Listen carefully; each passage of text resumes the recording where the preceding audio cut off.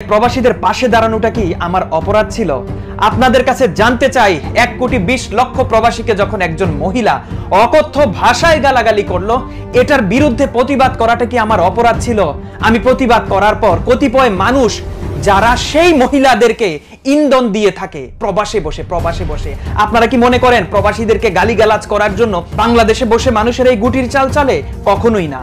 আমাদের প্রবাসীদের মাঝেই রয়েছে সেই গুটিবাজ, যে গুটিবাজেরা প্রবাসীদেরকে গালিগালাজ করার জন্য, প্রবাসীদেরকে অপমান অপদস্থ করার জন্য প্রবাস থেকে সেই গুটিগুলো চলে থাকে। আজকে এমন একটি মানুষকে আপনাদের সামনে পরিচয় করিয়ে দিব, যে মানুষটি এই মহিলাকে লেলিয়ে দিয়েছিল প্রবাসীদের বিরুদ্ধে কথা বলার জন্য। যখন প্রবাসীদেরকে গালাগালি করা এই ভিডিওগুলো সোশ্যাল মিডিয়াতে ভাইরাল হয়েছিল, তখন আমরা প্রতিবাদের ঝড় তুলেছিলাম এবং এই মহিলাটির অপকর্মের কিছু অপলীলা আমাদের কাছে এসে পৌঁছেছিল। গতকালকে আমি সেই ভিডিও আপনাদের সামনে উপস্থাপন করেছি এবং সেই মহিলাকে সতর্ক করেছিলাম, যদি ক্ষমা না চায় তাহলে তার অশ্লীল ভিডিও বা তার ছবি সবকিছুই সোশ্যাল মিডিয়াতে ছড়িয়ে দেয়া হবে। ঠিক তখনই এই মহিলাদেরকে যারা ইন্ধন দিয়ে থাকে প্রবাসে বসে, তাদের সাথে ইমুতে অনৈতিক কাজ করে থাকে সেই মানুষদের গা জ্বালা পড়া শুরু হয়ে গেছে।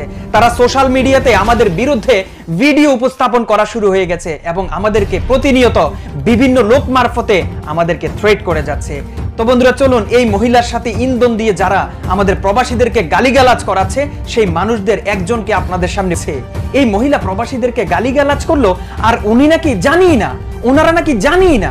এখন কেন এই মহিলার বিরুদ্ধে আমরা ভিডিও করলাম, সোশ্যাল মিডিয়াতে আপলোড করলাম, প্রতিবাদ করলাম, এটাই নাকি আমাদের অপরাধ? তার মানে কি দাঁড়ায়? তার মানে এটাই, এই মহিলার বিরুদ্ধে যখন আমরা প্রতিবাদ করেছি, এই মহিলাকে অ্যারেস্ট করার জন্য যখন আমরা সকল প্রক্রিয়া গ্রহণ করেছি, তখন এই মহিলাদেরকে যারা ইন্ধন দিয়েছিল তাদের মধ্যে একজনের গা জ্বালা পোড়া শুরু হয়ে গেছে। তো বন্ধুরা, চলুন আরো কি বলে আপনাদেরকে শুনিয়ে আনি।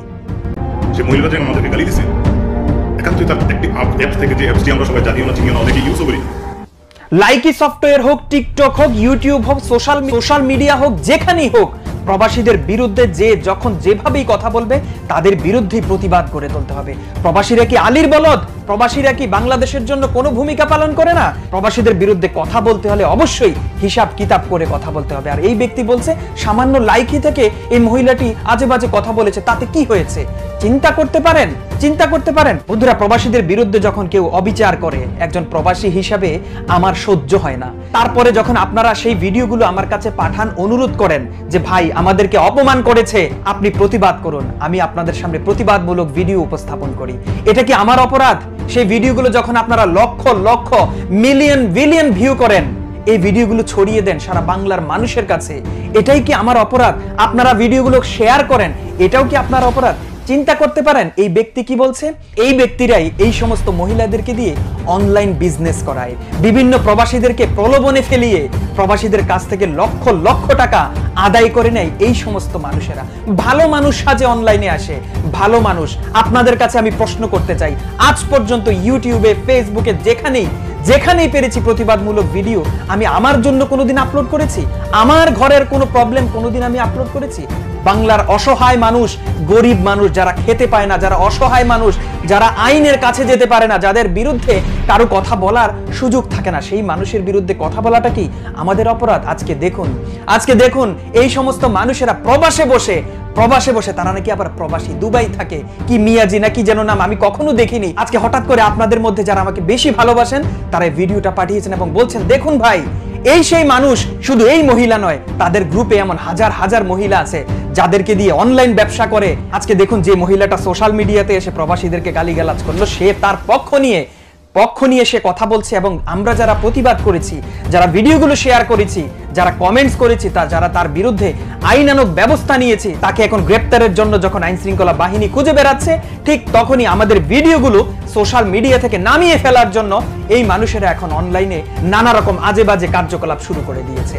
তারা আমাদের বিরুদ্ধে গ্রুপ করে নানা রকম ভাবে আমাদেরকে দমিয়ে দেওয়ার চেষ্টা করছে। গতকালকে যখন ওই মহিলার সমস্ত তথ্য আমাদের কাছে আসলো, এখন দেখুন দমিয়ে দেওয়ার জন্য তারা উঠে পড়ে লেগেছে। তারা বুঝতে পেরেছে আমাদেরকে বসিয়ে দিলে এই ঘটনাটি হয়তোবা ধামাচাপা পড়ে যাবে।